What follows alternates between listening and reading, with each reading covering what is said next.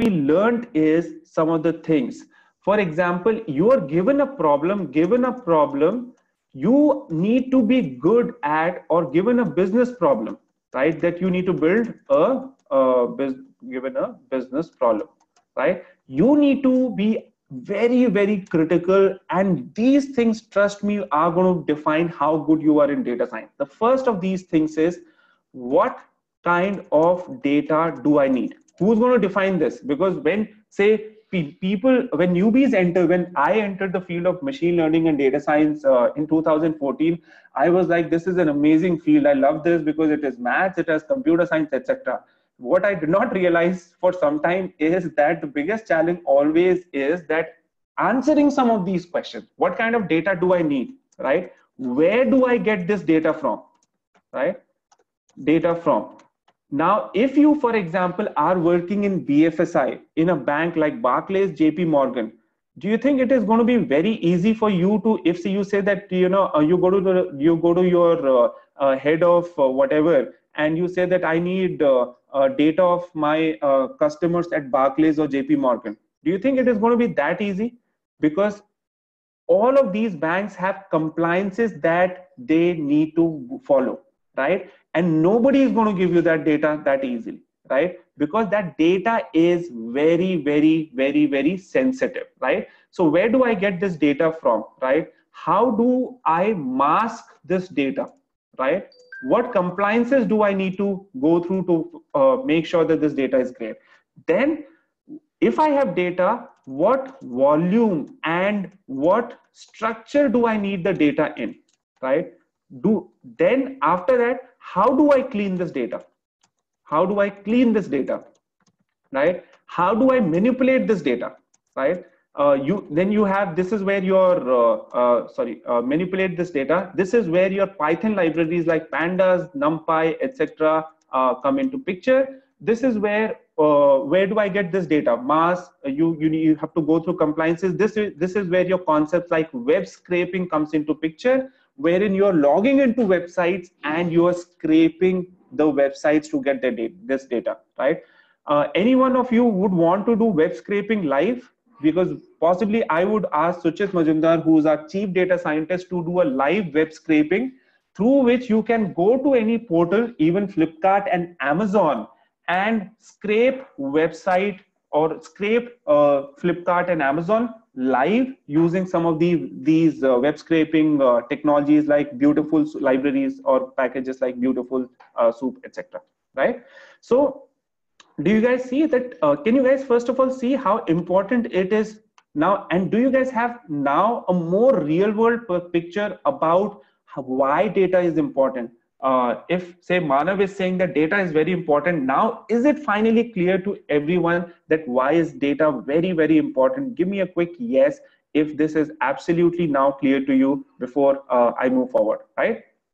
Awesome, right? So these are some of the challenges or the things that you need to think about as a data scientist, which will make you really, really great in this space. The second part is the algorithms part. Think of algorithms as the brain of the machine, right? Now, one mistake that I would want you guys to steer clear of is that whenever people are doing machine learning, they always take this approach that they say that this is the data, let me apply the machine learning algorithm in it. And remember, yesterday also in the case study, 70% of you got it wrong, not because you could not understand the algorithms. But what was the challenge in yesterday's case study? If you remember, the challenge was that you guys did not focus on the end output, end goal. Do you guys remember that point? End goal was something that you guys missed. You guys were focused on the algorithms when we were doing the case study. And this is the second big takeaway that I want you to take away from today's session, that whenever we are doing machine learning, do not take this approach, right? Always take a backward approach, wherein you're looking at the problem statement first. What is the end output? What is that I need to do? And then you're selecting the right algorithm to solve that particular business problem. Give me a quick yes if this is absolutely clear to you that what approach needs to be taken in machine learning, and if after today you will never ever make this mistake that you are choosing algorithms because you're like, okay, this seems to be correct.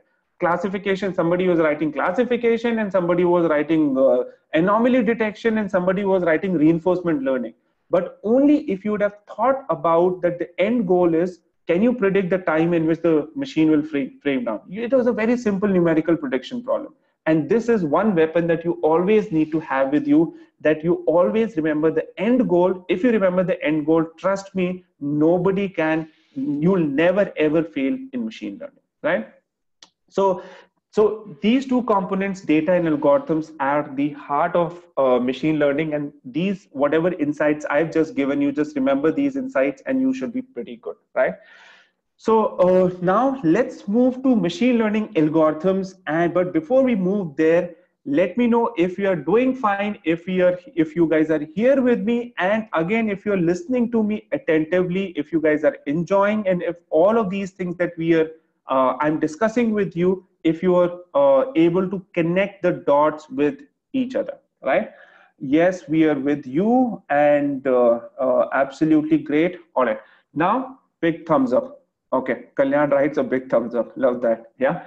Now let's move to the more exciting part of today's session. Now we have set the basics correct. Now let's get the some of the more complicated terms. Some of the more complicated terms correct. Now, in machine learning, there are two types of machine learning algorithms that you need to know about, right? And listen to this part very closely, because I have interviewed a lot of people in this space, and this is even, and then a lot of people who write a lot of buzzwords in their resume even get this thing wrong. And if you're listening correctly, you'll already have a head start, right? So there are two types of machine learning algorithms that are primarily used to solve most of the industry problems. There are more, obviously, but they with these two types of algorithms will help you figure out or solve 90% of the problem statements that will come to you as a data scientist. And these categories of machine learning algorithms are, first is called supervised learning, and second is called unsupervised learning. Now, what do these mean? Let's look at into this. Now, in supervised learning, what you have is you have an input X and you have an output Y. In unsupervised learning, you have an input X, but you don't have an output Y. Let me just repeat. You have an input X, but you don't have an output Y. Now, your question would be, Manav, how is that possible that a machine learning algorithm does not have an output? Now, let's look at that. Now, let me just give you a simple example. Now, if I want you to predict whether it will rain tomorrow, right? Rain tomorrow, right? Is this supervised algorithm or not? What do you think? Can this problem be solved using supervised learning or not? Whether it will rain tomorrow or not, right? Yes. Why? And if yes, what do you think will be the input factors here? What do you think will be the input factors here, and what do you think will be the output here? I want you guys to think about both the X parameters and the Y parameter. What is the Y parameter here? What is the dependent variable? If you remember from yesterday's session, we had learned here, what is exactly the dependent variable here, and what are the independent variables here? Let's talk more in terms of machine learning algorithm language. Yeah. So very good. The independent variables here will be humidity, weather forecast, historical, what you call that, temperature, blah, blah, blah. And output here is going to be yes or no. Are you guys clear with this? Amazing answers. Very good, right? So this is clear example of supervised learning, right? Now, in unsupervised learning, what happens is you have an input, but you don't have output, right? Now, what does that mean? Now, let's take an example that let's say that you have a spread your, let's take a healthcare case study, and you have a Zika virus epidemic, right? And you have these patients P1, P2, P3, P4, P5, right? And all of these patients now are infected, and they are categorized as infected, not infected, right? Infected, not infected, right? Now, what I need to do is I need to categorize people who are infected, and I want to see if there is any correlation between these people, and if there is any similarity between these people, right? People who are infected, right? So, where is this supervised learning or is this unsupervised learning?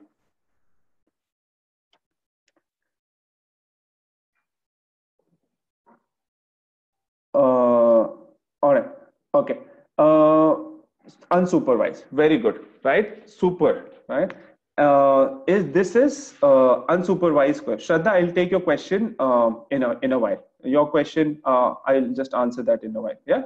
So this is unsupervised learning, because here I am not predicting whether this patient is suffering from Zika virus or not. All I'm doing is I'm trying to form cluster that this is infected, this is not infected. And then what are some of the patterns that I will try to see here? What are some of the questions as a data scientist I will try to look? What are some of the questions, critical questions or patterns that I would try to derive? What do you think are some of the questions that I would try to look for? Here you are the data scientist, and I want you guys to tell me what are some of the questions that you would want to get answered once you have determined that these are infected patients P1, P3, P7, P10. Very good. Pranay writes common symptoms. Very good. Right? When they got affected, Piyush writes from where they have come. Amazing. Right? What else? What else? Is there any correlation or is there any similarity in their age? What do you think? Does that make sense? Right? Possibly they are children, possibly they are adults, possibly they are old people, right? Possibly they are from a particular geography. Ravi Shankar writes, very good. Possibly they visited a particular country and they got infected from Zika virus from there, right? Now, do you see that what kind of things are happening here? In unsupervised learning, what you have is you try to club people and then you try to look for correlations there, right? Are these examples making sense? Are you guys clear with supervised and unsupervised algorithms? Because now I'm going to quiz you more, and I want to see whether you are clear with this or not, right? Now, let me just give you a question. What will be Piyush's salary in 2022? Supervised or unsupervised learning? What kind of machine learning algorithm will be solved? For supervised, just write SL, and unsupervised write UL. Yeah, you can write it like that, right? Supervised, very good. SL, very good. Now let's say that Modi government wants to has 1,000 crore fund, and it wants to release it to the most poor districts in India, and there are very obviously all of these poor districts will have various problems, that they will have sanitation problem, they will have unemployment problem, and Modi government now wants to find out what is the common thing between all of these poorest districts in India, and it wants to then deploy this 1,000 crore. Out of these 1,000 crore, they want to put 700 crore in the highest problem area, sanitation, unemployment, or anything else, right? So unsupervised algorithm, very good, right? Super. Are things making sense, and is it exciting? Are you guys getting a sense of how this is used in real world? I'm trying to take all of these real world examples so that you guys enjoy it, and more importantly, you are able to see beyond the theory, how is this relevant and how is this applied in real world. Yeah. Okay. Now let's look at unsupervised algorithm learning a little bit more, and let's dig a little deeper into unsupervised, supervised learning first, right? Supervised learning has two types. First type is called is used for classification, and second is used for regression. Now, what does that mean? Whenever I want to classify things, right? Apples, oranges. Whenever I want to say classify things, that I've given a list of people and now I have to classify people. For example, Japanese, Americans, etc. I use classification, right? Whenever I want to do, whenever I want to predict something which is continuous in nature, the category of machine learning algorithm that I use is regression. Let's take an example. Will Modi be elected? Will Trump be elected to the White House in 2020? What kind of machine learning algorithm will be used here? Will Trump be elected? Supervised learning, but beyond supervised learning, what category? Regression or classification? Right? Classification. Now, Monica is writing regression. No, it will not be regression. It will be classification. Now, some of you would be a little confused. Let me give you a quick framework to help you figure out. And remember this magic wand. This magic wand will never ever make you go wrong with classification. Classification, listen to this attentively, will always give you binary results. Binary results. You always get 1, 0, true, false, and what else? Yes, no. These are the only three type of results you will get. So will Trump be elected to the White House in 2020? What will be your answer here if I ask you this question, right? It will be yes or no, right? Yes if you believe, or no you don't believe, right? So classification will give you, right? Similarly, the example that we took, Pranay writes big no, right? So I don't know, so I'm not commenting on that. Could be yes, could be no, right? Similarly, the example that we took some time back, will Indian stock market be higher or lower in 2019, right? Again, what is the category here? I have classification, because I'm saying yes or no. But if I ask you, what will be where will stock market be as on January 1, 2019? Clustering, classification, regression. Where will stock market be as on January 2019, right? Regression, right? Awesome, very good. So the easy way now, is this point clear to everyone? And are you guys now feeling more powerful that you know some of these things which are very, very important and very, very basics of machine learning, right? So whenever you want to predict something in binary, you'll use classification. Whenever you will want to predict something which is continuous in nature, you will use regression, right?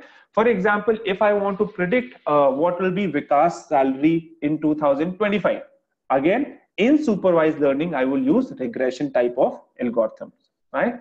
And now, does this make sense why we used linear regression yesterday? In yesterday's case study, we used linear regression because we were trying to predict a continuous variable there. Yeah.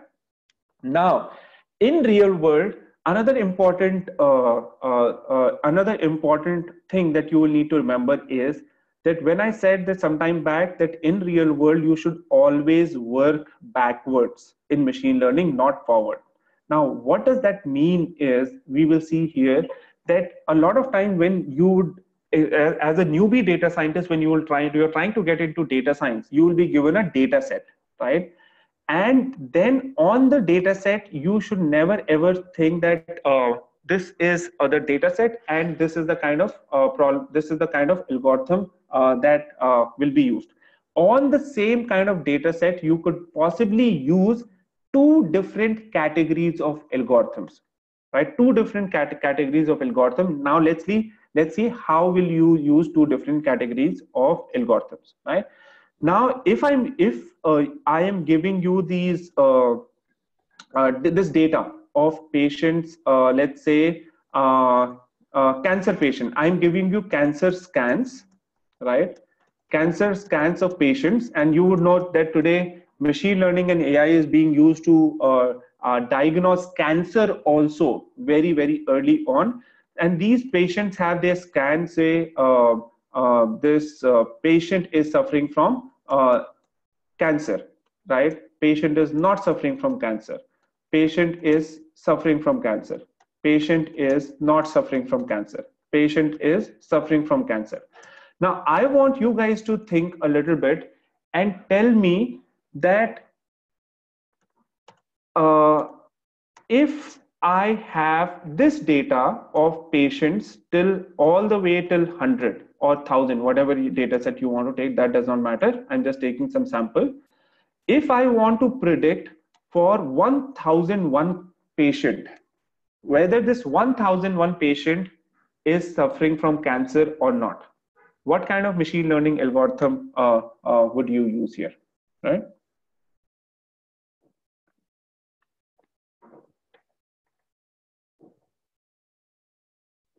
Yeah. Regression, clustering, classification. Now you would see that all of these things come into picture again, and that was my objective through this case study, to confuse you, right?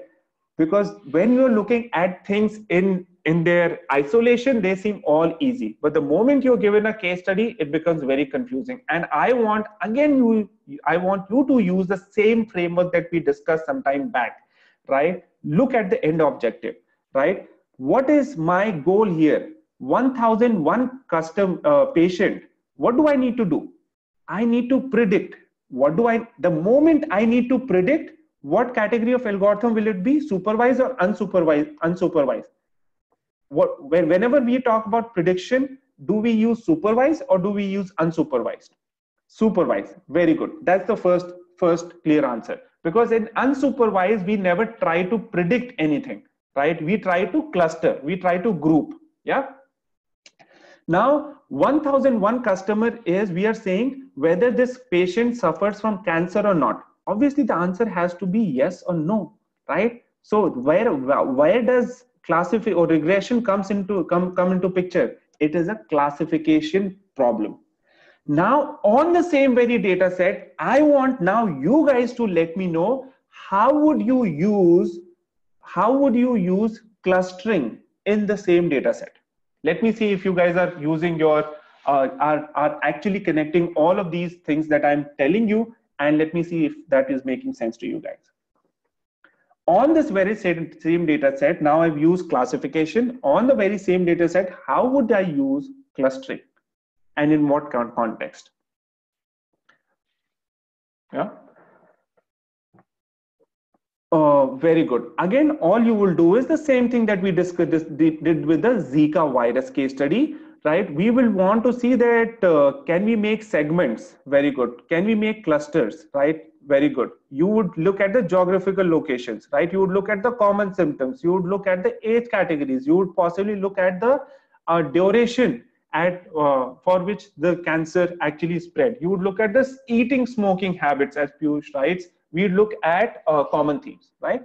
Now, does this make sense to you, to everyone, that on the same data set you would use in the real world as a data scientist, on the same data set you would use multiple different categories of algorithms depending on what you want to do? Give me a quick yes if this point is absolutely clear to you. Same data set, different problem statements, different algorithms, different outputs. Yeah, the data set, however, remains the same. Now, there is another category of machine learning algorithms that you need to know about. So I think classification would be clear, regression would be clear. Now we have learned supervised also. Now we have learned unsupervised also. We have learned clustering also. In a short duration of 30 minutes to 40 minutes, you have learned so many things, right? And what I'm happy about is that all of you guys are so interactive that it's just amazing. Yeah. So let's look at the last category of unsupervised learning called association rule. This is very often used in e-commerce industry. And with this, I want to check with you guys, how many of you are thinking about getting into e-commerce companies like Flipkart, Amazon, ShopClues, or some of these e-commerce companies as possibly machine learning experts or data scientists or in some of the other capacity. Oh, okay. So quite a few people, right? So if you've been thinking about this, this is the algorithm that you need to really, really nail very, very well, which is association rules. Because e-commerce industry totally works on association rules in the sense that upon you obviously use other things, but the bread and butter of e-commerce industries is something called recommendation engines, right? Can you guys give me quick examples of recommendation engines? Right, you see it on Amazon, right? You see on Flipkart, you see everywhere, right? You know what recommendation engine is. Now, what happens in recommendation engines and why this is important in retail, for example, is that when you are ordering, say, milk, what is the next product that I would want to show you as Amazon? That's my big question. And how do you go about solving this problem? Pay close attention, because this is very, very important if you are looking to become a data scientist in companies like Amazon. And what is the fundamentals of this? If you get this right, then it will all that maths is very easy, right? Now, let me just ask you a question. That after if I've added milk to my basket, what is the next most likely product? Smriti writes bread. Vivek writes after milk it would be tea. Let me just write all of these things. Somebody is writing after milk it will be sugar. Sugar, it can be anything else also. I don't know. I mean, it can be butter, right? Who knows, right? Now, what happens in this is now all of you see that all of us have different judgments, right? And all of us can be wrong or we can be right. It totally is luck based. So what you always do in association rules is you're trying to find relationship between product. What is the probability of a customer ordering bread after milk? And what you do is you have product associations in one column and you have probability of that association. It's become a little small. Probability of that association in other row. So you have, say, probability of milk and bread combination 0.6. This is 0.7, 0.6. This can be 0.3, right? And this can be, let's say, 0.2, right? Now, does this seem easy? Does this seem intuitive? Let me know if this makes sense if you are doing it in this way, right? That now, as Amazon, I know that what is the next type of product that I should recommend to customer. It is not based on what I think, but it is based on data, right? So what is the next product that I am now likely to show to the customer after he has or she has added milk, right? And I've just given these randomly. It can be anything else also, right? It is bread. Now, my question to you is that it is bread. Now, the probability of milk bread combination is the highest, but you would see milk is also not far behind. Milk is also very close, 0.6. Now, as a data scientist, I want you to think a little more critically and tell me what would I do with this 0.6? Because 0.7 and 0.6 are pretty close to each other. And there is a good probability that the customer might not add bread and she might actually add tea to the basket, right? Show both. Very good. So what I would do is I would try to make a combo. So you would have seen those combos, right? So I'd make a combo because I know that those combos will work, and all of this is happening on autopilot. Now I don't need, so when you see those combos on Amazon, right? A lot of people think that Amazon is making those combos, whereas those combos are being made by actual purchase, actual associations, right? So what I would do is I will show milk plus bread plus tea, right? Or I will show possibly milk plus bread in one of the recommendation, and I would also say like customers who bought this also bought this. I would show milk plus tea, right? So I can show different variations of the same thing, right? And this recommendation engine, I cannot tell you how important this is. this is not only important in e-commerce, because e-commerce is the biggest user of recommendation engine. I want you guys to tell me where else can you use recommendation engine? Where else can you use recommendation engine beyond e-commerce? Have you seen that being used by Facebook? Absolutely, right? Where else have you seen recommendation engine? Ankit, right? Facebook, shadi.com, all right, e-learning, YouTube, right? Policy Bazaar, mutual fund suggestions, Naukri, right? Zomato, banking, absolutely, right? So there are different kind of recommendations that are going on, and that's why companies like Big Basket and Amazon today has one of the biggest machine learning teams. Any guesses how many people work in Amazon on machine learning and data science and AI as a field, right? It's more than 5,000 people currently working in data science, machine learning, and AI in Amazon itself. Similarly, you have companies like Big Basket who are hiring data scientists and data analysts left, right, and center, because these e-commerce companies know that they have a lot of data, they have a lot of rich data that they are collecting, and they need people who can make sense of this data. Yeah. So before we move to the final part, let's look at the final question, right? That I have for you before we move to the final part. Here you would see in this beautiful diagram that we have made is that you would see that there is something called process optimization. Why is it categorized under regression? What does process optimization have to do with regression?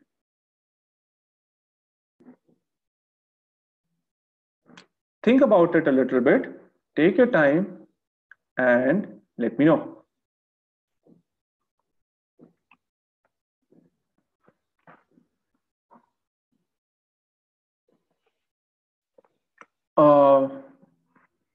Okay, to give optimal output after regression, Pranay writes, process is not a one-time activity, increase efficiency, which would work for any process. No, I want more precise answers. Anoop has given a pretty good answer. Continuous improvement might happen. Okay, what else? It is a definite continuous activity, right? That's the right answer. Very good, some of you got it right. For example, what is process optimization is that you are feeding X inputs. For example, in supply chain, right now your delivery time, your delivery time is 90% of where you want it to be, and you want to take it to 95%, right?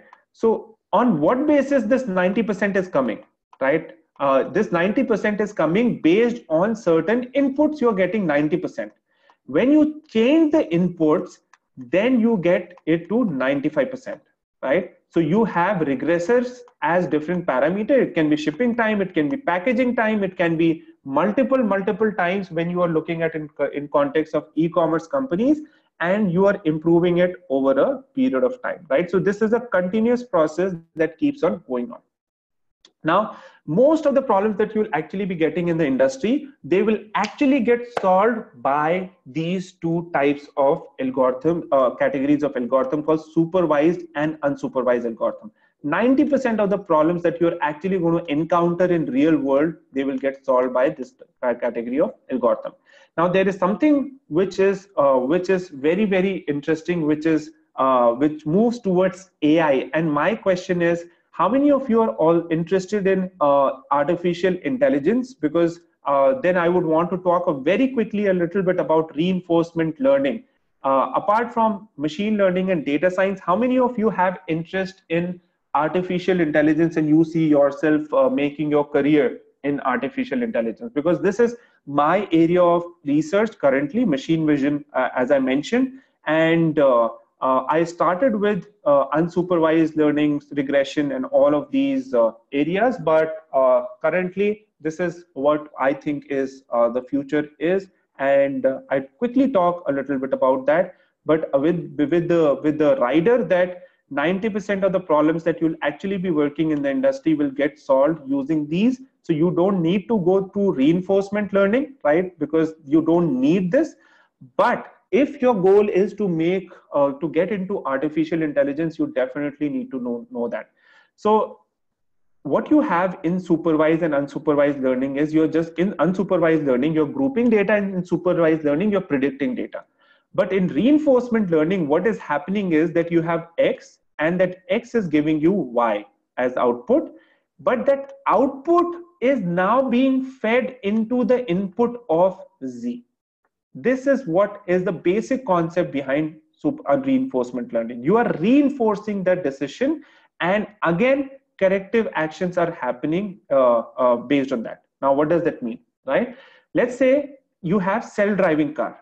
Now, for a self-driving car, you have computer vision there, and you have X. Computer is able to see. Computer is able to take all the historical data of what does a speed breaker look like, and this car comes across a speed breaker. Let's say that it comes across a speed breaker, right? And you have all the historical data of speed breakers, what they look like, and it will categorize Y as, in classification algorithm, it will categorize as speed breaker, yes or no. Speed breaker, yes or no. Does this make sense to everyone? Is this point clear? I'm taking an example of reinforcement learning. How is it applied in self-driving car? But is only classifying the speed breaker, whether it is actually a speed breaker, yes or no, is enough? Or do I need to do something else also? Is only predicting whether it is speed breaker or not enough? Or do I need to do something else also, right? Is only knowing this is speed breaker enough, or do I need to do something else? What else do I need to do, right? Very good. I need to take some action.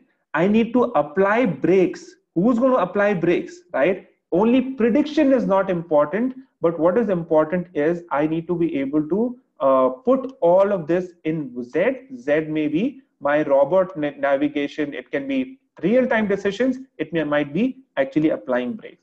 And this is where the world is moving towards reinforcement learning. And that's why I believe reinforcement learning is going to just change the face of humanity, the way we see humans, the way we see machines.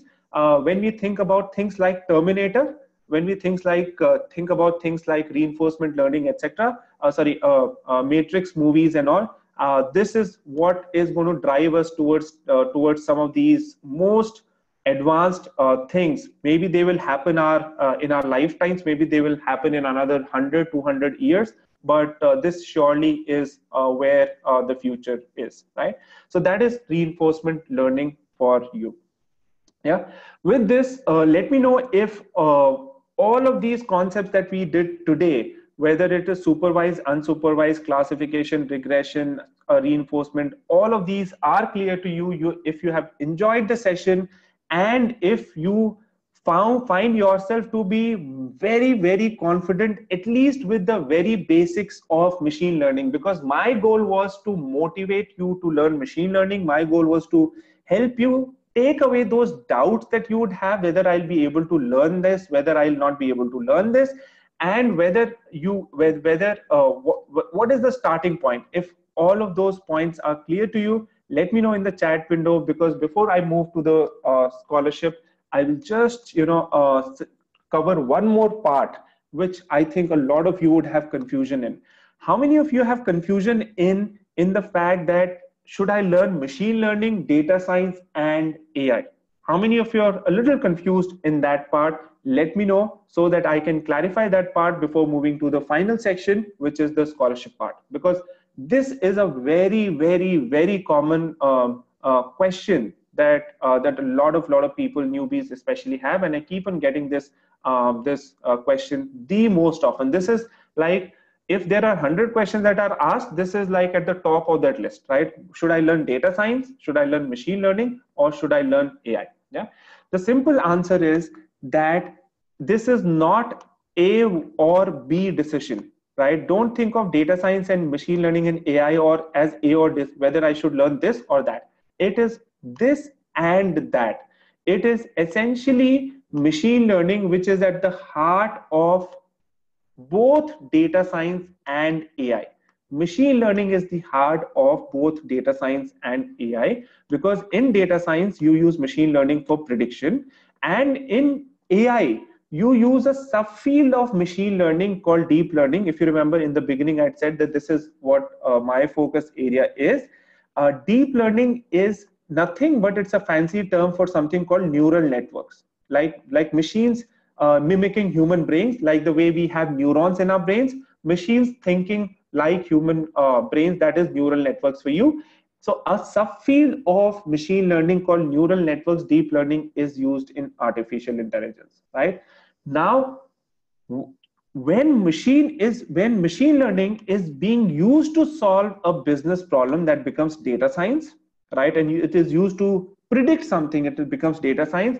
And when machine learning is used to mimic human brain, and and machines are being made to see like humans, think like humans, behave like humans, feel like humans, that becomes artificial intelligence for you. Let me know if this part is clear to everyone, the difference between data science or an AI, right? That's one. Next is, I will give you a couple of questions and let me know, let me see if you have understood this. When, for example, you are working in, say, JP Morgan, and you need to build a machine learning model to predict fraud, is this an AI problem or a data science problem? You need to build a machine learning model to predict fraud. Where is the next fraud going to happen, right? Very good. It is a data science problem. Why data science? Because I'm not trying to make a machine see like humans, right? And feel like humans, right? But let's say I build I build something like Amazon Alexa. Is Amazon Alexa an AI product or is it a data science product, right? Very good. Now let's take another use case. Now I am trying to predict, if I'm in telecom, I am trying to predict who will be the next customer who will churn. I'm doing churn analysis and I'm trying to predict who will be the next customer who will churn from my network. Is it a data science problem or is it an AI problem, right? It is a data science problem. Now let's say I am in telecom and I build a product that I want to automate my entire BPO, because people keep on calling Airtel and they ask the same thing and then they ask the same questions, and then you have thousands of these people sitting in call centers. And I want to integrate Amazon Alexa, or I want to build a chatbot that speaks to customers just like the way humans do. What is that product? I want to kind of let go of these 10,000 people sitting in call center if I'm Airtel, right? It is AI. Now, my question to you guys is that what would excite you more, data science or artificial intelligence, right? And let me see who is excited about what. Yeah. All right. So AI and data science, some people are writing both. Yes, the right answer is both of the things are very exciting. And I personally, I started my journey with data science and now I moved more towards artificial intelligence. My suggestion, however, is that if you're looking to start into this field, start with data science. Do not directly go for artificial intelligence, because trust me, artificial intelligence is not straightforward. Artificial intelligence are things like deep learning, they are not straightforward. They are very, very complex topics. Neural networks looks very exciting, but is not very easy. Like the best of the PhDs in the world are actually working on artificial intelligence. Always start with data science, data analysis, because in artificial intelligence also you need to work with data, because you need to feed your machines data. If these concepts are clear in data science analysis and machine learning, then the transition from the data science to AI becomes even smoother. So do not directly start with artificial intelligence, start with data science. Over a period of time, as you become better and better, you will start liking AI even more. Did this clarify things for everyone? Yes or no? What should I start with, AI or data science? Start with data science, because that's where I believe that the best people are those who firstly focus on the basics. Do not go by the buzzwords, focus on the basics. If your basics of data science are clear, if the basics of data analysis, machine learning algorithms is clear, AI is not going to be difficult. But if you straight away jump into artificial intelligence, it's going to look like, oh God, what have I gotten into? It's like a lot of maths, and it's lot of programming, and it's very complicated for me. Yeah. All right. So with this, let's move to the final section of today's session, which is scholarship. Now, how many of you are now looking forward to transition into data science and machine learning, and you've gotten that clarity from this 2-day session? Let me know if today's session and yesterday's session gave you that clarity, and if you're finally made up your mind that this is something that now I have clarity upon, and possibly you've been thinking about it for months, but finally after attending this 2-day session, you have gotten a lot of clarity. And if you would want to continue your journey into machine learning and data science from here on also, let me know so that I can move on to the final section, which is the scholarship part, because these scholarships are designed for working professionals like you, and they help people like you who are talented, who are ambitious, and who want to now move away from low cost outsourcing work, and who don't want to do testing or mainframe or Java or things like that, and want to move towards next generation technologies like data science, machine learning, and AI. These scholarships are for those. We have reserved a couple of scholarships for today's and yesterday's webinar attendees. I would want to talk about that. But before that, let me just ask a quick question.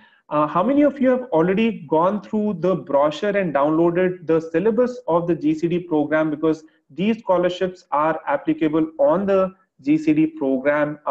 Let me know if you have already gone through the brochure, downloaded, visited the website, and gone through the curriculum and the detailed brochure. Right? Yes. All right, great.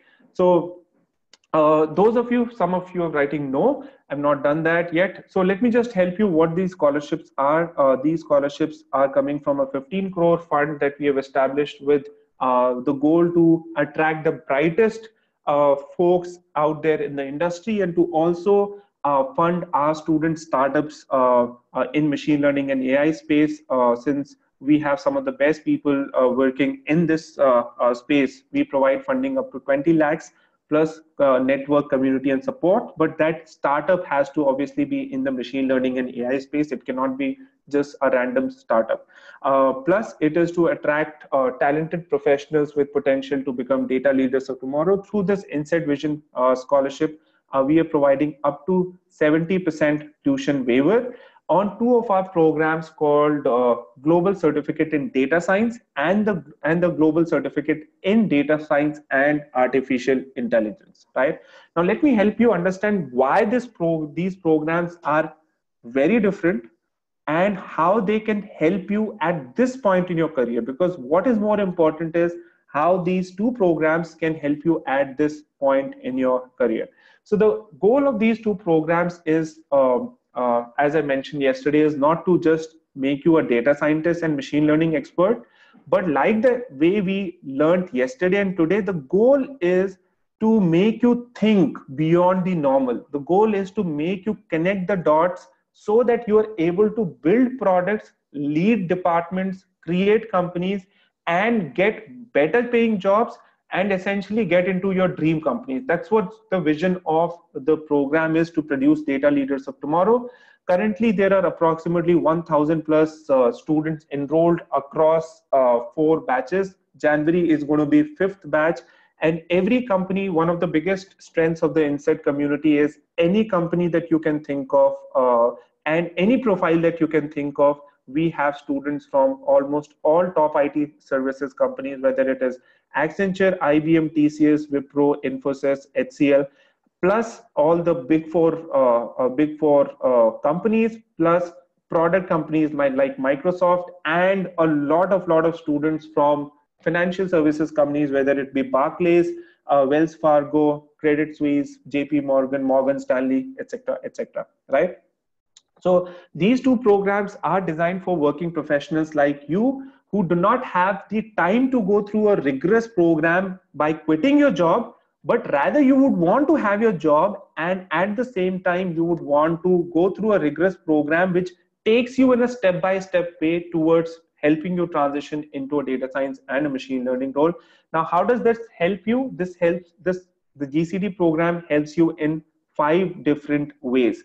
Let me just speak a little bit about the first way in which the GCD program is designed for you, which is rigorous curriculum. Now, let me ask you a question. How many of you have this doubt whether a company will, or whether I will be able to transition into a data science and machine learning role with 5 or 10 years of experience or 15 years of experience? Will I be considered as a fresher? Will I be at par? Will I be able to kind of make the transition happen? Let me know in the chat window if that's something that's in your mind. Especially with say your current experience, you might have that question or those doubts, right? So I 18 years non-IT, yes, absolutely, I have that in mind. So always remember that if your basics in any field are very, very strong, as I keep on saying, that if your basics are very strong, you have good communication skills, you know how to package and position yourself, and you can relate what you're getting into with what you have already done, then transitioning into any field is not going to be difficult. My favorite quote is that aliens are not getting into data science and machine learning. It is people like you with 5, 10, 15 years of experience who are getting into data science and machine learning. The first step of that journey, however, is that going through a program which has a very rigorous curriculum which prepares you for making that transition happen, right? Here's one of our student from Honda who says a little bit about the program, that I went through many offline and online classes, but the Insaid GCD is completely different. Now, why it is different? Let's look at the program structure in a little more detailed way so that you have more idea about how it can help you at this point in your career. So the program is structured in a term fashion. You have various terms, term 1, term 2, term 3, and each term has a specific objective. For example, term 1 is all about getting your basics right. It is all about the very basics of statistics, just like the way we discussed in this 2-day session, and making you comfortable with Python programming. And what you'll also learn is data manipulation packages like NumPy, Pandas, etc. in the first term. The second term, you'll move towards data visualization.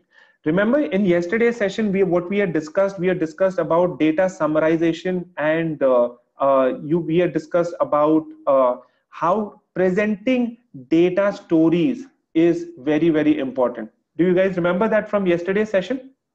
That data stories is very, very important when it comes to presentation. In this term, you will learn data visualization, how to visualize data through histograms, scatter plots, through heat maps, and you'd also learn how to do exploratory data analysis.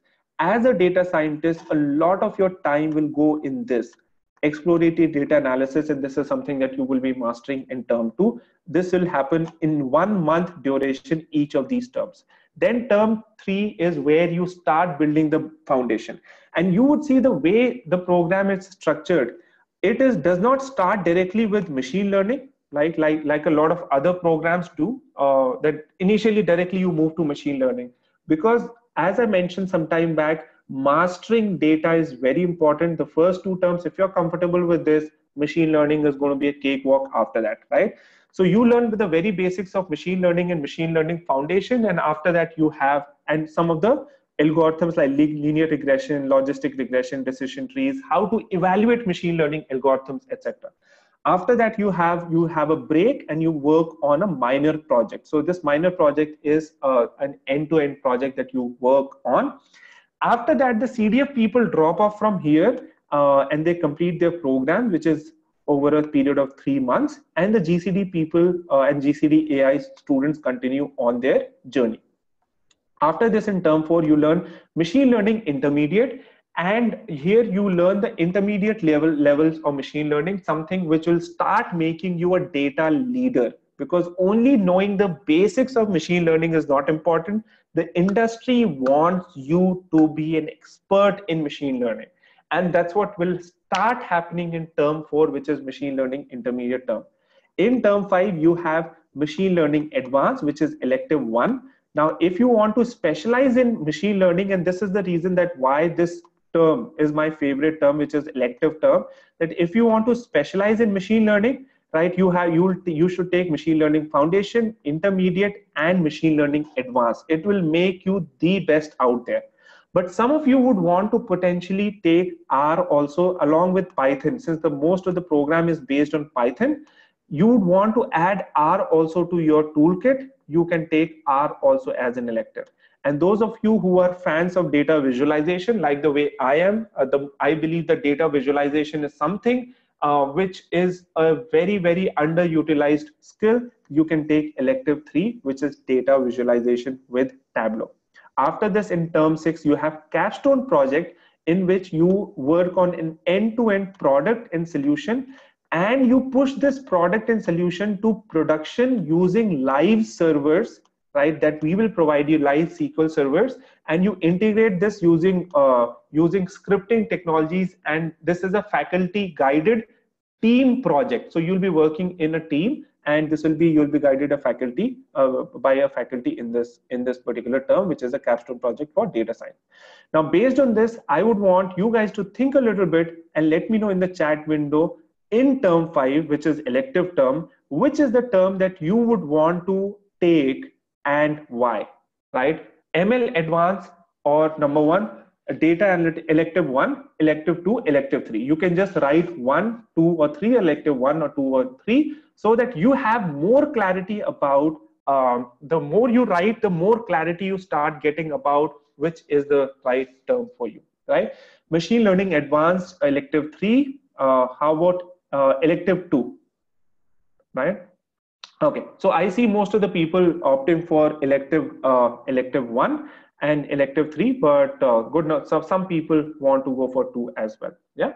Now this is where this is the interesting term, which is term 5, because here people who want to get into artificial intelligence start making a move towards AI. So they don't take any of these terms, right? They start moving towards artificial intelligence in this term, and we recap the very basics of AI. And what happens after that is, in term 7, you start totally focusing on artificial intelligence. And as I said, the reason this is so well structured is that you learn data analysis, data science, and machine learning basics here. And then when you move towards AI, it is not difficult for you at all to master this. You learn the world's #1 platform for AI called TensorFlow and Keras, right, which is a wrapper on top of TensorFlow. You learn both of this in term 7. In term 8, you learn deep learning foundation. As I said, deep learning is something which is very, very important, and you learn some of the algorithms like convolution neural networks, recurrent neural networks, etc. in deep learning foundation. And in term 9, you learn NLP, right, which is natural language processing, right? So as I mentioned some time back, if you want to build something like Siri, something like Alexa, etc., you would need NLP here.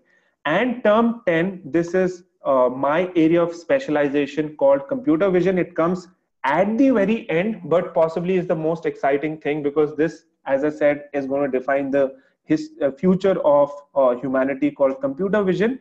Here you learn how to implement deep learning frameworks for computer vision. This is the most advanced curriculum in AI being offered by any institution in India, and that's what the vision with Insaid started with, that there needs to be cutting edge curriculum, and that's the reason that this is that advanced in curriculum. And in term 11, you get to specialize either in NLP 2 or computer vision 2, depending on what you want to go for. And in the end, you have a capstone project for AI after 11 months. So GCD AI essentially moves in a step-by-step way and is for you if you're looking to learn both data science and AI.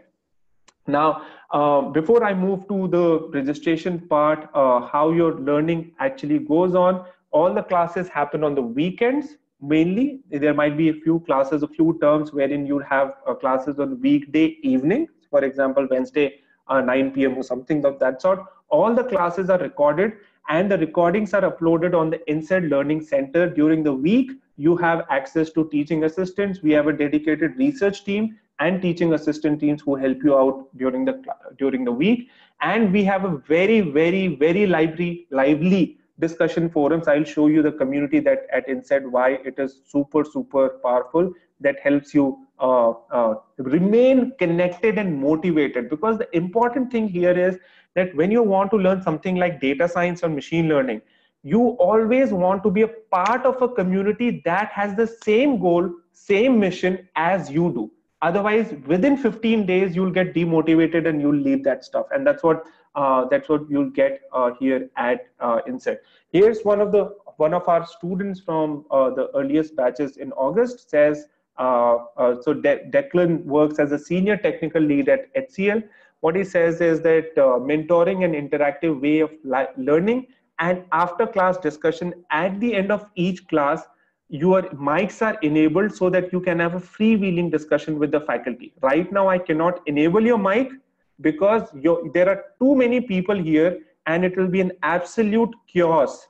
It will be an absolute chaos if I enable the mic. But in the classes, you will have your mics enabled so that you can actually have a two-way discussion. And some of the people, what they say is the best part about the classes is the after-class discussions with the faculty. Yeah. I will talk about the global certification, but let me just help you figure out the right program for you, because some of you might be a little confused still about the right program, which is the right program for you. Yeah, and after that, I will ask you the which is the program which is right for you, and let me see if you've been able to select the right program for you. So essentially, if your goal is just to get your feet wet into the field of data science, and your goal is that I just want to continue in testing or Oracle or SAP or whatever current technology that you're working on, and I want to have these skills on my resume. If you're doing it for your resume and just for a little bit of learning, then CDF is the right program for you. That you just want to get your feet wet without actually thinking a lot about career transition, then CDF is for you because it's just for 3 months, right duration and the right time. If your goal is to make a transition into machine learning and data science, and you know that this is where the future is and you would better move into these fields now than getting late, then this is the program for you. This is the most popular program that we have, wherein approximately 60 to 70% of our students are enrolled in. It's spread for over 6 terms and just for the right amount of time, 6 months, because I believe that you cannot master data science and machine learning. You cannot become a machine learning expert in 1 or 2 months. You need 6 to 7 months. This is the program for you. But if your goal is to learn both data science and AI and be one of those people who have skills in DS plus AI, and that's why your job opportunities are going to really kind of skyrocket, and you can dedicate 11 months to learning all of this, then this is the program that you should look at, because this is a program that where there is short guarantee that you will be able to transition into a data science and machine AI space, because you'll be connected in the classes with your peers, with faculty, with me, with a lot of other support staff as well, to make that transition happen. And the best part is, since you learn everything from machine learning to computer vision, your job opportunities open tremendously in the job market, right? With this, let me know which program now, I hope I would have given clarity, which program did you now realize is the right program for you? CDF, GCD, or GCD AI? GCD, GCD, GCD, GCD AI, GCD, nobody for CDF, right? GCD, GCD, GCD, all right. So everybody wants to go for GCD, yeah? Very good. So I think that GCD is something that most people want to start with. And the good news is that you have this option that you can take a transfer from CDF to GCD, and you can take a transfer from GCD to GCD AI as well. So that flexibility is also there. So you can start with one program and later take an upgrade to the other program at a later point of time. So the goal is to make it as flexible and as student friendly for you guys, so that it becomes super easy for you guys to be able to upgrade. The program fee for each of the program is this. For CDF, for GCD and GCDI, the program fee is obviously different. But through the Insaid Vision Scholarship, the fee becomes very, very affordable. You have the CDF program for 29, you have GCD program for 59, and you have the GCD AI program for 89. So what this means is that you attend one year almost of lectures at almost a 70% tuition waiver at 89,000. The goal is for us is to attract the brightest people, brightest professionals like you to the program, so that the class discussions are more and more enriching. But the eligibility for these scholarships and tuition waiver is you need to have at least 2 years of experience, number one, and you need to fill up a scholarship form. You need to have at least 2 years of experience, and you need to fill up the scholarship form, right? So I will take it I will just open up the registrations for you, but one quick questions, and through which you will be able to register for these programs with just 3,000. You don't have to pay the full fee right now. You can register for the GCD, CDF, or the GCD AI program with just 3,000. One question that that is coming is that what if I want to upgrade from GCDI to GCD to GCDI later? Do I only pay the difference in the fee? Yes, so this scholarship is getting applied to your profile, not to the program.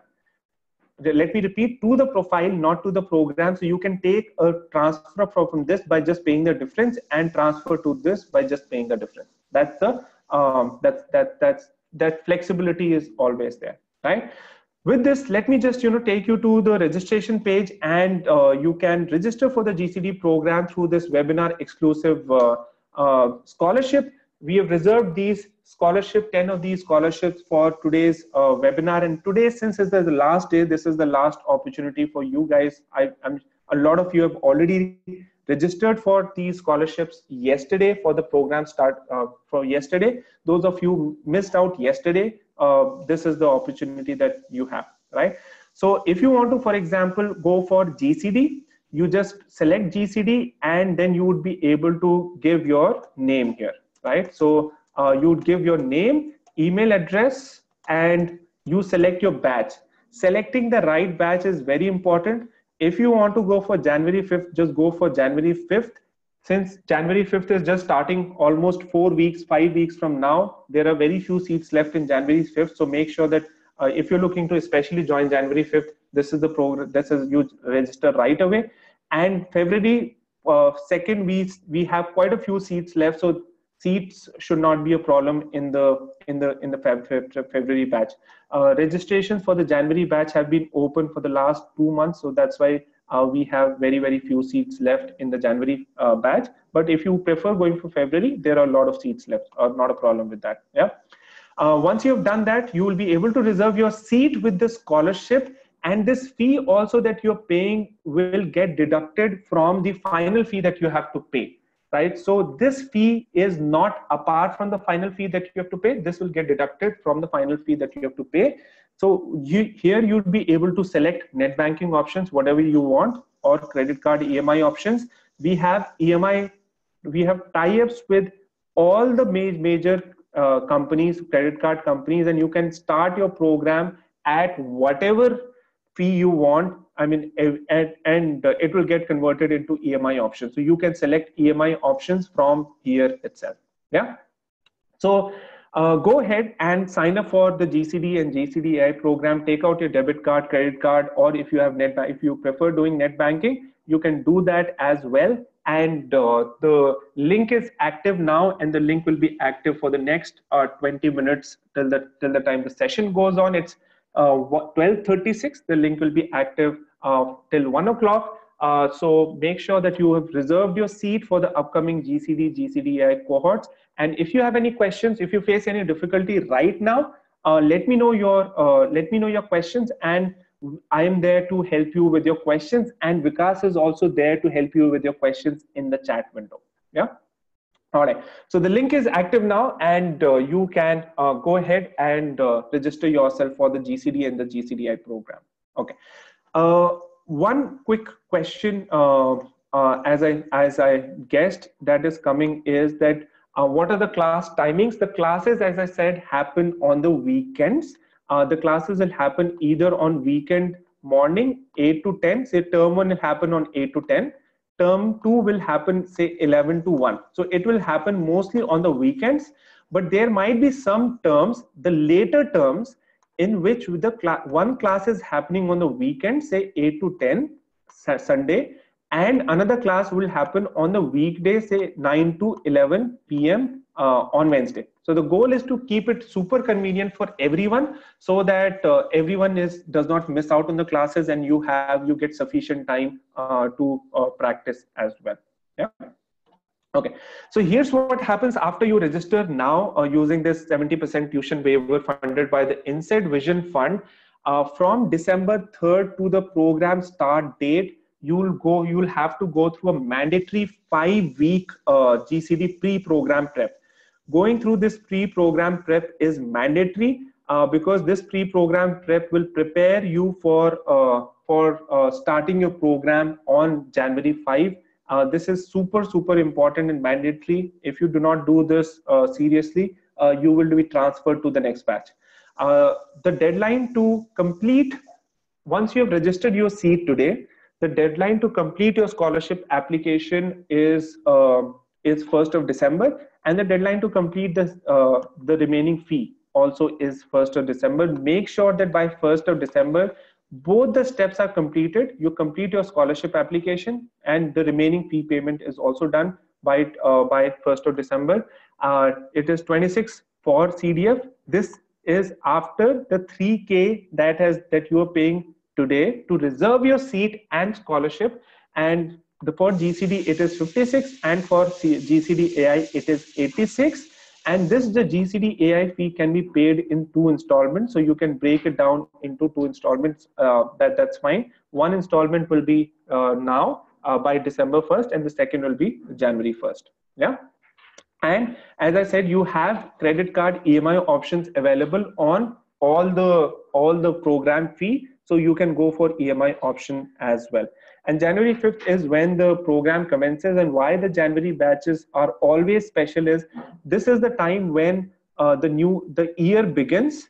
You have an entire clean slate, and you do not have any distractions, and you start the program with full energy, with full dedication, and you are able to achieve your career goal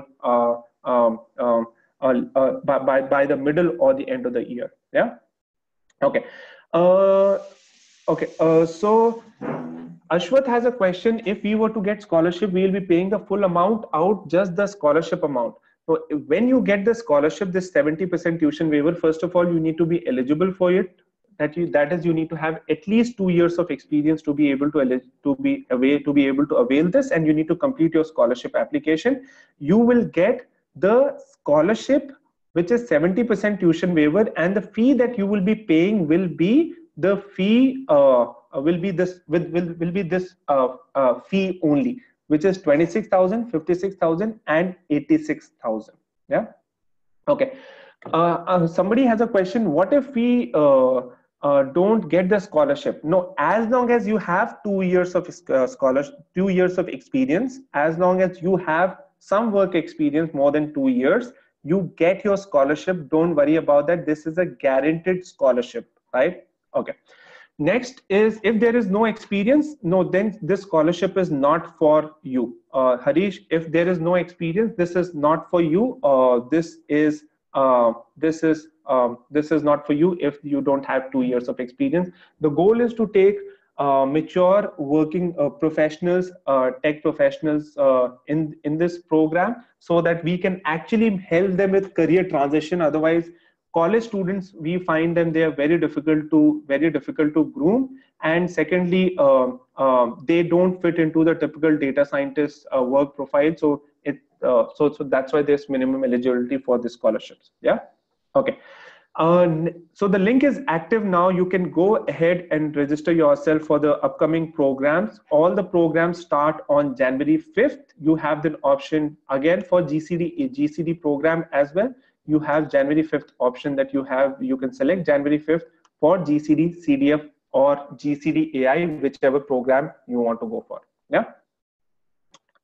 All right, let me take some questions, and after that, I'll move to the next next program, next part. Yeah.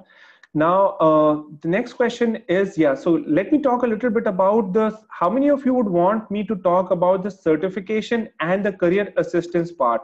Because that's something that I've not covered. Let me know very quickly if you'd want me to talk a little bit about that, because that's something that personally very important to me and something that I'm sure a lot of you would be interested in as well. Yeah. Okay. So the career assistance. So most of you want to know about the career assistance. So let me talk a little bit about what makes the GCD program different.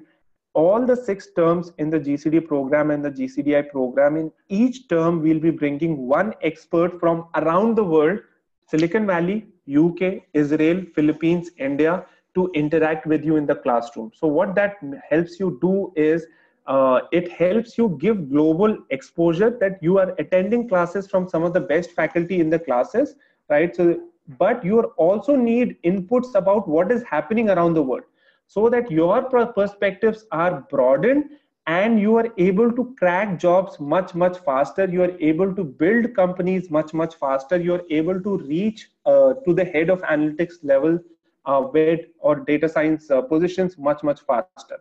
And that's what we will be doing in each term. For example, in September, we brought a computer vision startup from Silicon Valley that's doing tremendous stuff in computer vision stuff in area. In December, we are bringing a lot of these experts from London, from India. We are bringing the head of machine learning and AI from Reliance Jio.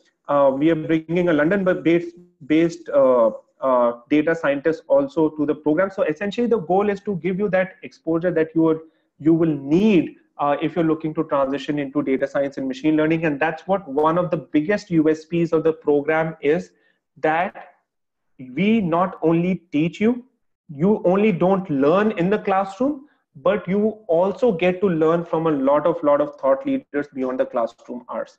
What you'll also get is, you will get once you have cleared submitted all the projects and you've cleared the final certification exam, you'll get a certificate that will look like this, and you'll get a unique certification ID. If anybody wants to validate this unique certification, whether you have actually done the certification, they can validate it with us using this unique certification ID. You get this unique certification ID, and you will get the certificate like this once you have successfully completed, and the certificate which is signed once you have successfully completed all the terms and you have submitted all the projects. Project submission is mandatory, because we believe that if you are doing your project submission properly, cracking jobs is not going to be difficult, and you can add the certificate to your LinkedIn profile. We'll provide you the code for that, so that you are able to add this to your LinkedIn profile and to other profiles, GitHub profiles as well. Yeah. All right. So finally comes the most important part. Now, my question here is, how many of you are looking to learn data science and machine learning because you want to upskill? And if you're looking for a transition, then type in transition. If you're looking to upskill, type in upskill. And with this, let me just welcome a couple of people, but let me know if you're looking to upskill or if you're looking to transition, because I want to know the objective of each one of you. And what I mean by transition is, you are possibly right now in testing and you want to get into data science, or an upskill means you are in, say, Java and you want to continue in Java, but you want to just learn it so that you are not outdated. You are in demand as well. Yeah, most of you are here for a transition, but some of you want to do upskilling.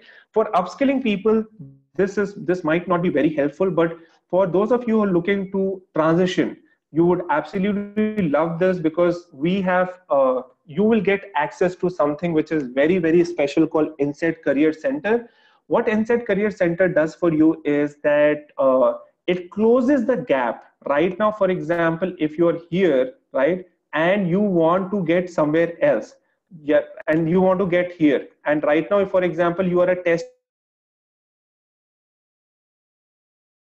developer and you want to become a machine learning expert, or you want a job as a machine learning scientist or a data scientist, now that cannot happen overnight. There are a series of things that you need to do to actually get there, right? So for example, you need to have, number one, a great resume which is tailor made for you. You need to have a great GitHub profile which reflects your data science expertise in the right way. You need to have a LinkedIn profile that showcases your projects in the right way. You need to be aware about the trends, which is very, very important. You need to know about what questions will be asked in the interview, and more importantly, you would need, sixth point is, you would need referrals in companies. How many of you feel that referrals is the best way to get selected in a particular company? If you apply on if you apply separately to a company, your resume possibly will not be even get shortlisted.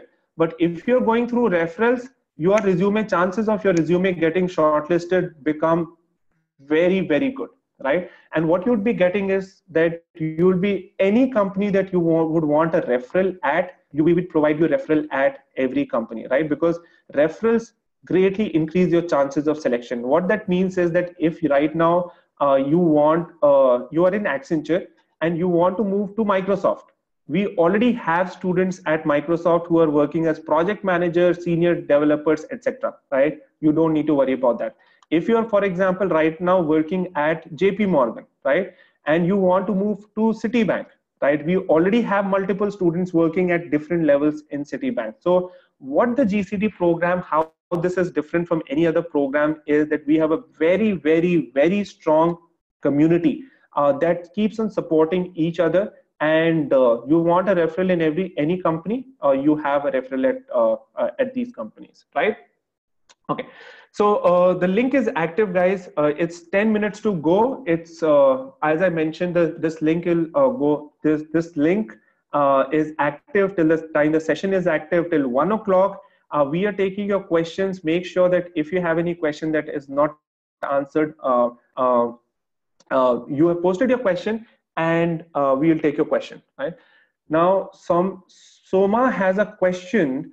What is the fee for GCD program after applying scholarship? Yeah, very good. I've already covered that, but let me just show you it a little bit more. What is the fee of the GCD program? I think I've already covered that. Where is the slide? Here. It is this. The regular fee for the GCD and the CDF and the GCD AI program is 1, 2, and 3 lakhs, right? But right now, through this Insaid Vision Scholarship, you get 70% tuition waiver, and this is a limited fund, and we cannot guarantee whether this scholarship will be available in future, because right now, earlier, this when we are giving out these scholarship, the scholarship value was even higher. It was 75%. Now it is 70%. It will soon go down to 50%. Right. So use so basically this scholarship keeps on decreasing with time as the fund keeps on getting exhausted. And the fee is written here anyway. GCD AI after scholarship is 89. GCD after scholarship is 59. And CDF after scholarship is 29, right? And the whole reason that we have kept the CDF fee so low is after scholarship is that we believe that a lot of people do not go for career transitions or do not take those big leaps in your career because they always feel education is an expense. Whereas education over a period of time, you know it better, is an investment that you make in your future. When you're buying phones, it's an expense, but when you're investing in education, it will give you back even more money. But some of the people might not realize that. So the CDF program exactly is for people who want to start with a low risk, low investment kind of plan, and they start with 3 months, and later they would want to move to GCD, and later they would want to move to GCDI, right? So CDF is totally fine if that's your plan, but GCD is where most of the students actually get enrolled in. Yeah. All right. Now what will be the strength of each batch? Is there any accreditation or the certification? Right. Okay. Very good questions. Here, so for first of all, I would want to quickly show you the what is the strength of the GCD network. If you guys see here, this is our forum, community.insaid.co, and this is the forum where you will be interacting with your other students as well, right? Which is across the batches. So for example, you would see that there is a group going on for Delhi NCR data scientist student, and these are all our students enrolled in batches, right? This is all our students in the number batch. Similarly, there are groups for Pune, there are groups for Mumbai, there are groups for Chennai as well. If you want to see detailed introductions of our students, and you'd be amazed to see the profiles of some of the students. They are just like you, who are looking to transition into data science and machine learning. For example, let me just show you. Yeah, we have people from we have people from IIMs, we have people from IITs, we have people who are working as senior directors, we have people who have 10, 15 or 20 years of experience. For example, Pankaj Patil with 16 years of experience. And then we have people who are just 3 or 5 years of experience as well. So there is no one fit for GCD student. There are all kind of students from SAP background, from Oracle, testing, ETL backgrounds. Essentially, all of these students are connected with one single mission, that they want to be prepared for future, right? For example, Arun is one of our earlier students, currently enrolled in the November batch. Arun works as a software development manager at Oracle, right? Is based out of the Bangalore office. Similarly, you have a lot of students who are from companies like Oracle, Microsoft as well, right? So what you get to do is you get to build a very, very strong network with people who are just in your age category, who are interested in taking their careers forward, and who are looking at upskilling in this. Yeah. Okay. Ashwath has a question. Suppose I choose CDF now with scholarship, and later I choose to upgrade to GCD. How much will I have to pay? Ashwath, as I had already answered, you just have to pay the difference in the fee. So you start with, say, 29,000. Right now, you just have to pay the difference in fee between 59,000 and 29,000, which is 30,000. So the scholarship is getting applied to a profiles. Our goal through the scholarship is to keep freshers away from the program, and to at least have some commonality between the students, right? So that's the goal of these scholarships, to make it super easy for all of you, right? So you can start with CDF and later take an upgrade to GCD. It's not a problem at all. Now, with this, let me just welcome all those of you who have registered now, and I would love if each one of you who have registered can introduce yourself in the chat window. Let me just welcome Ravi Malela, welcome Ravi, welcome Vamshi, welcome Amit, welcome Shiva, welcome Dinesh, welcome Prabheet, Prabheet, if I'm not wrong, right? So welcome everyone to the GCD cohorts, and I would love to know from you which cohort are you planning to join? Are you planning to join the January cohort and CDF, or GCD, or the February cohort? Yeah.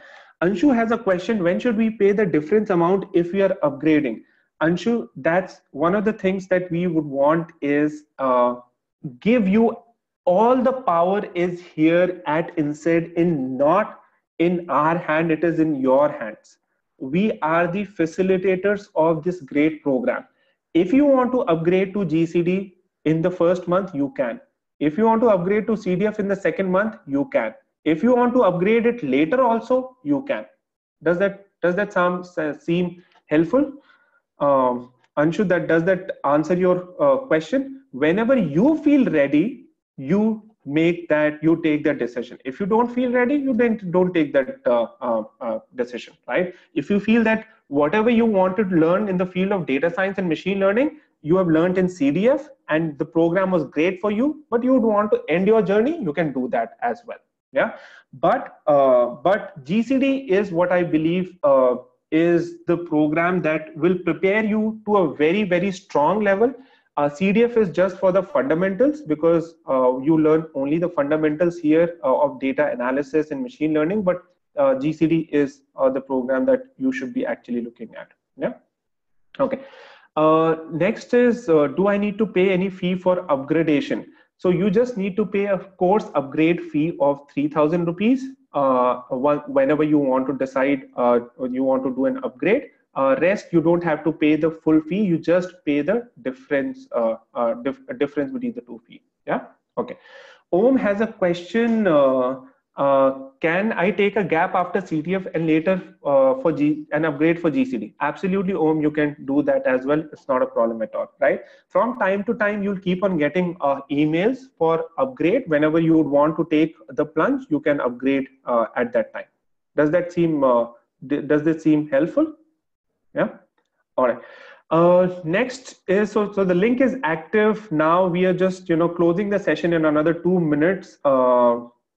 If we are closing the session in another 2 minutes, if you guys have not been able to register, make sure that you are registered now, because it's 2 minutes to go. Type wait in the chat window if you would want me to wait. Otherwise, I will start wrapping up the session. I will just start closing the session. If you have not been able to register using the scholarship 70% tuition waiver, let me know so that I can wait for you. Otherwise, I will start closing the session, right? Okay. Can you talk a little bit? Okay, wait. Manish writes, wait. Okay. Ashwath writes, can you please wait? Bhaskar writes, wait. Vibhit writes, wait. Manoj writes, wait. Right? All right. I'll just wait for a couple of minutes more. So make sure that you have reserved your seat. Anyway, this fee is going to be deducted from the final fee. So you don't have to worry that you have to pay right now 3,000 and then the full fee. Right, so this is included in the final fee, so you don't need to worry about that. Yeah. Next question is this fee refundable? This is anyway a very small fee that this reservation fee 3,000 is a very small reservation fee. So this is not a refundable fee, but this can be adjusted against this is adjustable against the full fee that you are paying. That's the fee that you're paying right now. Yeah. Okay. Another question is, can you talk a little bit about GCD AI program, right? How many of you want to know a little bit more about GCD? For GCD AI, I have not spent a lot of time. Most of my time has gone in GCD. How many of you would want me to talk a little more about GCD AI? When to pay remaining money for Feb batch? The deadlines are the same. The deadlines for let me just help you with the deadline. Okay, the deadlines are the same for both January and February batch. The reason is simple, because these scholarships right now with 3,000, we are just holding and reserving your seat and scholarship for you. But this is not a guarantee that you will actually get a scholarship after 1 month, right?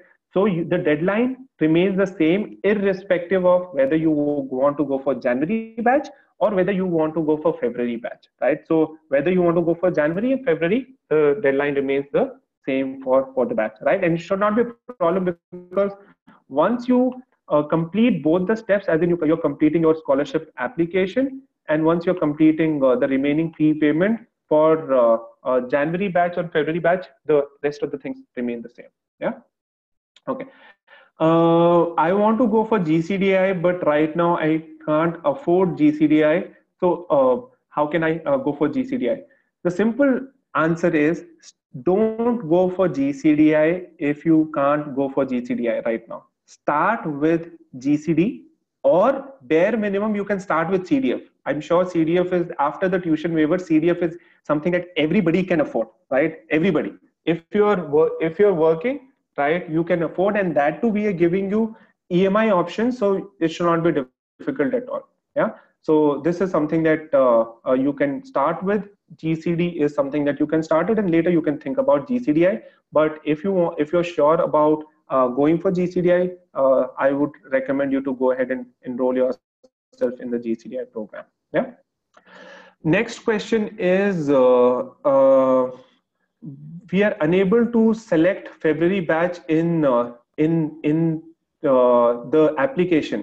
Are you sure? Because I can select February batch.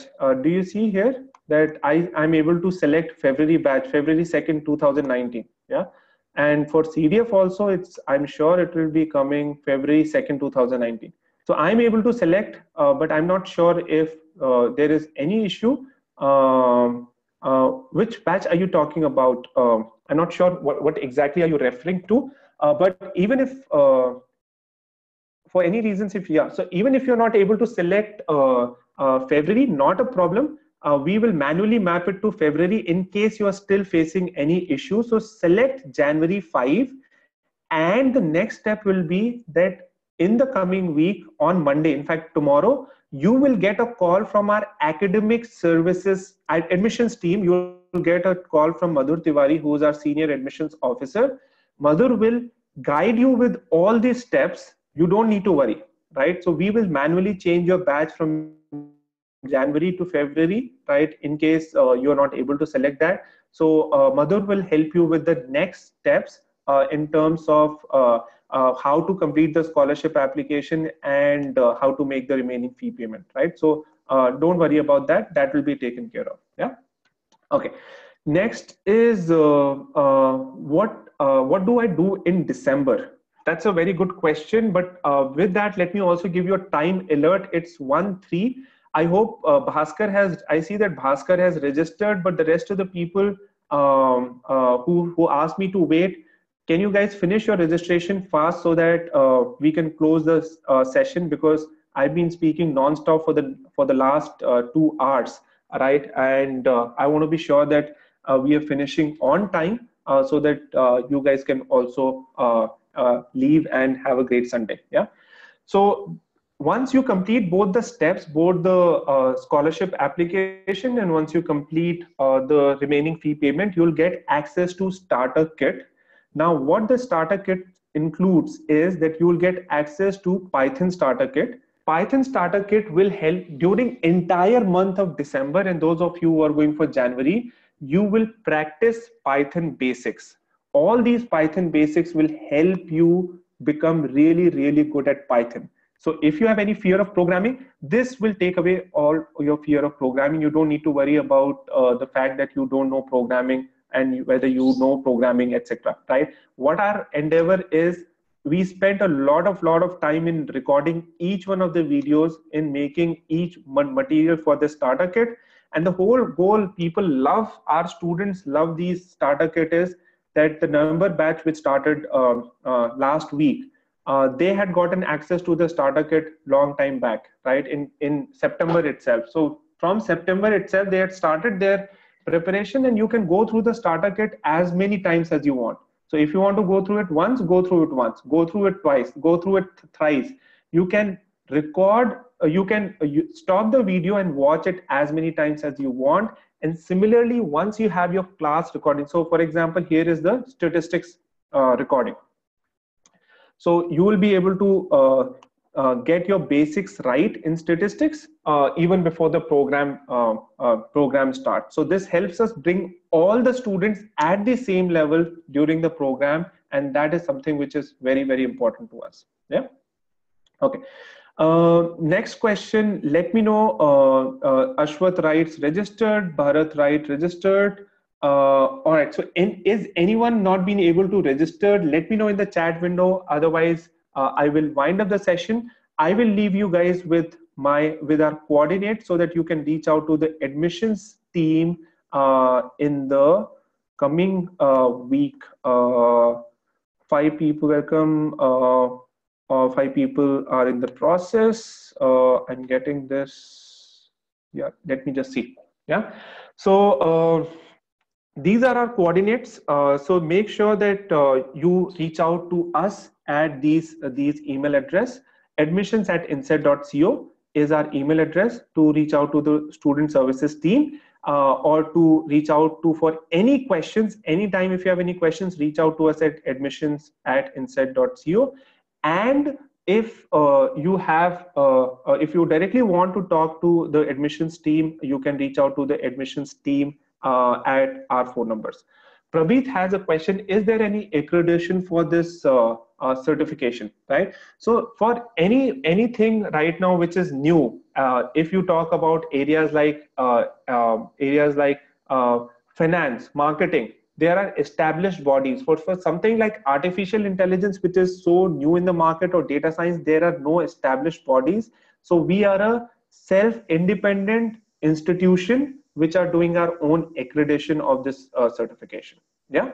Praveet, does that answer your question? So what is important is what exposure you are learning, what you're getting, and more importantly, what you're making out of the program. If you're able to do it well, then you're totally sorted, and you should be able to get a lot of insights and more importantly, opportunities. Because at the end, what matters is the opportunities that you get, and hopefully this program, through the network, through the faculty, and through the learning format that you will go through, you will get all those opportunities that you've been wanting. Yeah. Okay. With that, if you have any questions, I hope you would have taken a screenshot of this. Make sure that you take a screenshot of this, because this is the email address that you should be reaching out to. And Madhur from our admissions team will be reaching out to you by tomorrow. If you have any further questions, you can reach out to Madhur. And in the coming week, we will be organizing possibly a web scraping session. How many of you would want to attend a web scraping session? Our chief data scientist, Suchit Majumdar, is going to do a web scraping session. And let's hope that we see you there in those sessions as well. Yeah. All right. So with this, I'll close the session. Thank you very much. I hope all of you who wanted to register have been able to register. Right. And I hope that this 2-day training would have proved insightful, helpful, and this 2-day training would have helped you see the power of data science and machine learning, and how it can actually be used in real world context. Right. And I hope, more importantly, that that your confusion and all the questions that you had around data science applications, how it is used, what are the industries, what are some of the things that you need to keep in mind. I hope all of that would have been clear. Yeah. So last question is from Praveet. When would we get Python toolkit available? You would get Python starter kit and statistics starter kit once you have completed both the steps. Here are both the steps that I showed you, Praveet. Once you complete this, you will get on December 3rd, you will get Python and statistics starter kit. If you want to complete it before that as well, that is also totally fine. Prabeeth has a question: will I be receiving any link for remaining fee payment? In the email that you would have gotten, the welcome email, Prabeeth, you would have already gotten a link to make the remaining fee payment, right? So if you do it today or tomorrow or whenever you want, immediately the very next day you get access to the starter kit. Prabeeth, does that make sense? All the links are already there in the welcome email. You just have to go through it. Yeah. All right. So now I'm exhausted, but this session was great because you guys made it super interactive. Let's hope that your career transformation journey starts here, and let's hope that you are able to successfully transition into the exciting fields of data science and machine learning. And I welcome each one of you who have registered, and those of you who still are on the fringes. Let's hope that once you talk to the admissions team in the coming week, you are able to sort out your questions, and you are able to kind of get all your questions clarified, right? With that, I will wind up today's session. Thank you very much for being so great and interactive. Look forward to seeing you very soon. And let's hope that some of the assignments that I gave you today, whether it was about researching about data science applications in your industry, you are actually doing that actively. Right? Thank you very much and see you very soon. Take care. Bye-bye.